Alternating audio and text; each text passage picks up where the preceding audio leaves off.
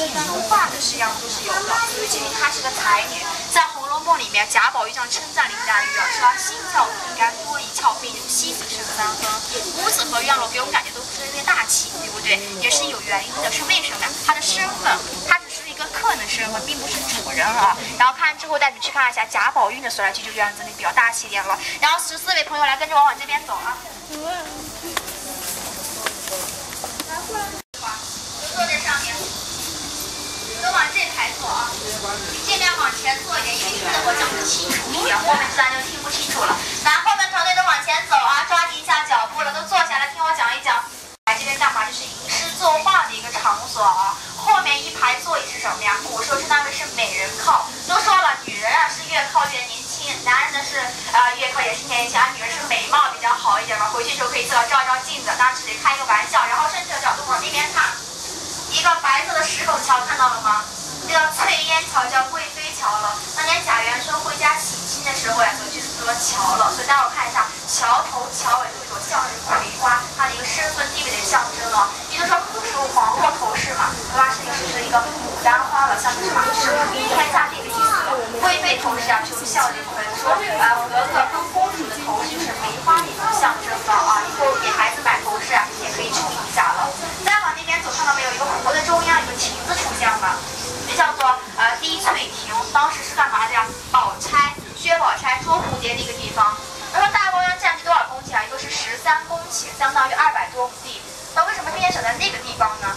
也是有所原因的啊，因为它和怡红院仅一水之隔。都知道怡红院里住的是谁呀？贾宝玉了，对不对？当时也是为了引起贾宝玉的一个注意了。那个地方的话，也是一个品茶赏景的好去处。而跟人说黛玉葬花竹席非常有名了。亭子的后面就是小的土丘，当时就是花种黛玉葬花这个地方了啊。听完之后呢，往前走来，跟着我去看一下景点啊。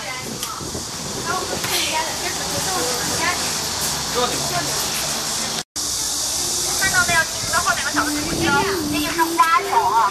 旁边一排树是桃林，那边就是黛玉呢葬花的一个地方了。然后看到没有？那边有个小的山洞，刚才没有讲，看到了吗？这个山洞知道是干嘛的吗？这是后来所修建起来的，以前是没有的，就是为了拍那个《还珠格格》第1集里面什么呀？紫薇跟尔康第一部《还珠格格》说紫薇跟尔康立誓言的时候说了一句什么话呀？山无棱，天地合，乃敢与君绝，记得吗？立那个誓言就在这个山洞里面，那是形成一个瀑布，待会儿你们出去可以仔细来看一下啊。现在他那鸡在往上面抽水呢啊。看完之后呢，跟着我去看一下贾宝玉宝哥哥所来居住的一个院子。来，14位朋友都跟着我走啊。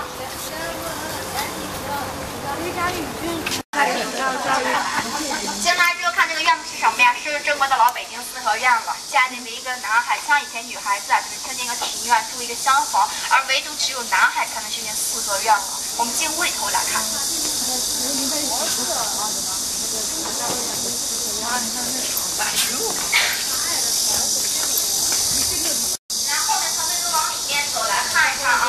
首先先出现2个小的房间，是干嘛的呀？丫鬟来这边呢做针线活的一个地方，同时旁边也是摆放了桌椅，相当于现在我们家里用的客厅，不就是招待客人喝茶聊天的嘛？看到这个园门没有？这是一条界限啊，园门里面一般身份的人他是不能进去的。今天呢，就跟着我一块来往里面走来看啊。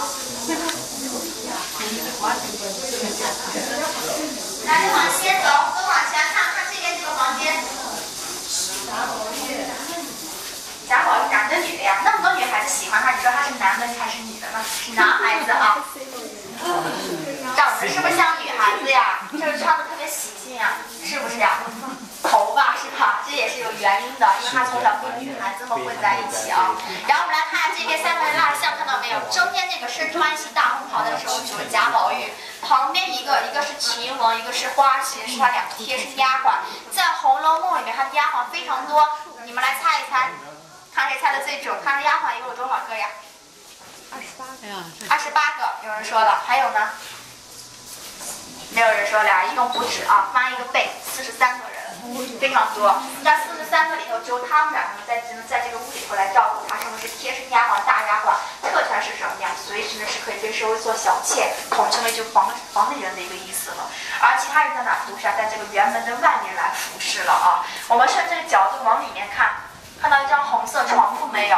都说刘姥姥进大观园了，那么刘姥姥醉卧怡红院这个戏还记得吗？喝醉酒了，一个人迷路了，跑到床上一看，哎，这是哪个闺女的一个房间呀？说躺下休息一会儿吧，就跑到床上给睡着，到最后也是被旁边这位花袭人给叫起来的啊，就在这边出来拍摄取景的了。那么床的左侧挂了什么样什么东西呀？看到没有？有一把白色的拂尘。看到了吧？一把白色拂尘啊，就暗示他最后的结局是什么？就是出家的去做和尚去了。其实说你出家做和尚，你是无所谓的，说一了百了解脱了，那么谁最痛苦呀？很多人第一反应是什么？是薛宝钗最痛苦，因为宝钗认为她要守活寡了，对不对？其实并不是，宝钗只能排第二，父母是最痛苦的。中国人讲究一个孝字嘛，说百善孝为先了。你出家了。我们家的女儿呢，在皇宫当时元春在皇宫得了咳疾，已经去世了。宝贝儿子去世，让谁来照顾呀？贾府呢已经被抄家了，是最大的一个不孝了。整个房间感觉是大红色大绿色，非常喜庆的，也就是因为从小跟女孩子混在一起，多少就这样的胭脂水粉之气就比较浓一点了啊。然后呢，我们再来看一下对面，往对面走来看，然后呢还有眼前是幅画，它跟平时我们见的画一样吗？你看上面那个荷花，是不是画的没有它那么清晰呀？因为上面这是中国人的水墨画，而下面是西洋的油画，放在这儿就体现出他们家非常有钱有势。说为什么呀？在古时候那个时候，皇宫里面去找这样的西洋油画都找不出几幅来，他们家就是非要放在一个小孩的书房里面。你说你放在他父亲的房间，觉得还有价值；放在花钱里面干嘛呀？他又不爱读书，对不对？他哪有时间去见你这幅画的一个价值呀？然后非常奢侈的一个生活了啊！而当时刘姥姥进这个房间的时候，也闹了一个笑话，是什么呀？看到这个画就说啊，姑娘好，我迷路了，就跟他说了一大堆话，把他干嘛呀？当成一个人来看待了，也是因为他的画就比较逼真一点，我们古时候的人他没有见过了啊。画的是典型的中国古代女子，没有特写是谁？不是薛宝钗，也不是林黛玉啊。看完之后，跟着我从后门走来看。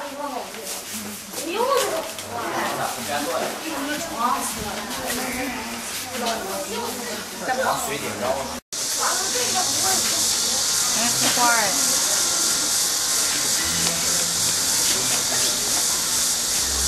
走啊！我旁边怎么有人啊？真冲动！因为我们只有8个人。多少人8个。然后堂队都往这边走啊！妈妈，快点过来。来到这边之后呢，我们先转身来看看这边，看到没有？这个屋角可以来看一下啊。这个屋角是拍摄电视剧《还珠格格》小燕子飞起来捉那只鹦鹉的场景，还有印象吗？就这个角上所来拍摄取景的了啊。身后这个荷花池啊，就是很多太监啊飞起来掉这个湖里头，就在这边了啊。然后你再看那边那个长廊，拍摄什么呀？上错花轿嫁对郎里面的片段都看过了对吧？就这个长廊上所来拍摄取景的了。现在新上的《甄嬛传》有人看过吗？看过了是吧？孙俪出狱果郡王的时候在哪拍的呀？吴根浣碧在河间蓄水嘛，一个荷花池在对面这个荷花池上所来拍摄取景的了啊。说大观园拍的古装就非常多了，如铁齿红牙纪晓岚、上错花轿嫁对郎、大宅门、黄嫂苗翠花都有来我们这儿拍摄取过景啊。然后所以啊，你们就听我讲，讲完之后呢，好的景点会告诉你们，你们再来拍照啊。然后跟着我往这边走了。这也是那个，虽然跟那放去，那是。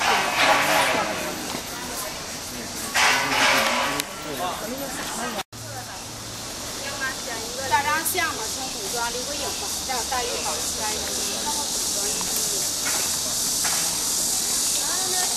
来，咱们绕着这个往这边走啊。哎呀，怎么出去啊？这是走了，找不出去。哎呀，我好像这个直去了，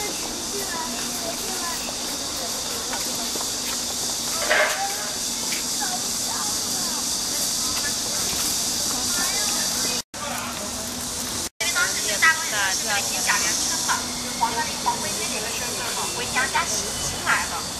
但是她你说嫁给皇上的身份是不一样的，不能回自个儿家里面去。把他们就是后来为了她修建这个大观园所来出来的。他们家不应该是荣国府跟宁国府嘛？现在已经也修建出来，是在河北的镇定啊。有机会也可以去那边来看一下。这是什么龙啊？哪个？那个。来这个院子之后呀，把你的手机、相机都给收起来，因为里面是谢绝一切拍摄的，我们要做到一定的尊重啊。来看这个是什么呀？栊翠庵了，对吧？《红楼梦》里面呀，一共有12位美女，曹雪芹把她们称为什么呀？是金陵12钗，对对对。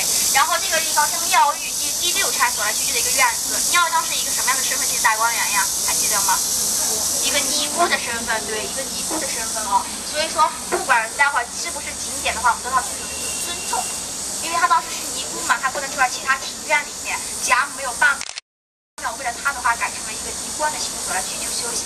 其实刚刚当然我们走的2个馆都是一样的，是一个景点去参观一下。但这个景点的话，因为碍他这个主人身份比较特殊一点，我们要做到2个字，就是尊重。然后一家人现在站在一块，就是什么祭祖祭彩祭的一个问题了啊。往里面走来看，门槛人小孩子就不要踩了，大哥都迈过去啊。我家门槛上大哥肩膀。往里进不去，往里走，往里走。怎么呢？5万元去了。还食物认识吗？先看食物啊，这是白雪红梅，是独一无二的。说为什么呀？大观园里面只有它这个样子才会有梅花梅树的出现，也是以梅花梅树啊比喻出了这个非常清高高的一个性格的啊。然后它满墙画的是什么呀？认识吗？满墙画的是观世音菩萨的，它以前是干嘛的？它以前是刻在墙上面的，后来修复的时候没有办法修复出来啊，耗费心太大了，当时就把它请了专家给它画出来，供我们所来看一下啊。一共是有33幅观音的画像，因为有一句话是这么说的，说世间呢有万种，但是观世音菩萨的画像呢却只有33尊了。进入这个门槛以后呢，就要进入里面了。我的麦克风的声音会关的比较小一点，我们14个人嘛，人也不是特别多，对吧？尽量站得离我近一点，我们来一块来了解一下这个院子啊，来往里面走。哥们。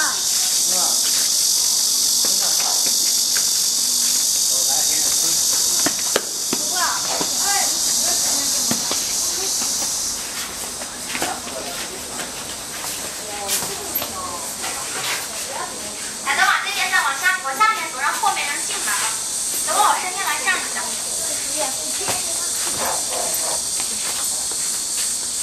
都进来之后来看看这个院子，院子其实不是特别大，对不对？因为它并不是寺庙，是一所家庙而已。但是院子的氛围相当不错，就是非常红色为主的。在北京城，应该你们都见过这些红色牌子吧？因为说为什么呀？北京城凡是无理大小寺庙，就是跟皇上加上边的这种什么，就是皇家寺庙都是有的。它是北京特色起伏文化，是不足为奇的啊。来到这边之后，今天来看这个景点是什么？就眼前这大殿可以来看一下，这4个字是什么呀？妙音相借，对，当时是《红楼梦》里的妙玉来这边就所来参传里头的一所正言了。而这个妙字里头可以看到包含2个人的名字，第一是谁呀？妙玉，这个妙字了，对不对？里面供的是什么呀？一尊观音菩萨吧。那么观音在没有成国前的什么妙善嘛？当时啊是妙真王的第6个女儿，就给她的名字是一个妙字了。当然你们都认识里面是用观音的分析，我们都见过观音菩萨，对不对？那么观音跟我们今天的观音有什么区别呀？第一感觉是什么？非常亮。是为什么这么亮呢？它们做成黄金镀金的观音像，而且它们平时观音是个什么样子？是不是手里面托个净瓶，然后里面插个杨柳条，下面做个莲花头那种形象，对不对？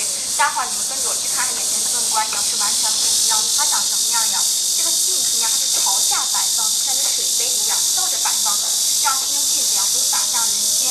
将入洒向人间的什么意思啊？就降福降财的一个意思。它这个背后的是叫提水观音像，而我们老百姓就是什么？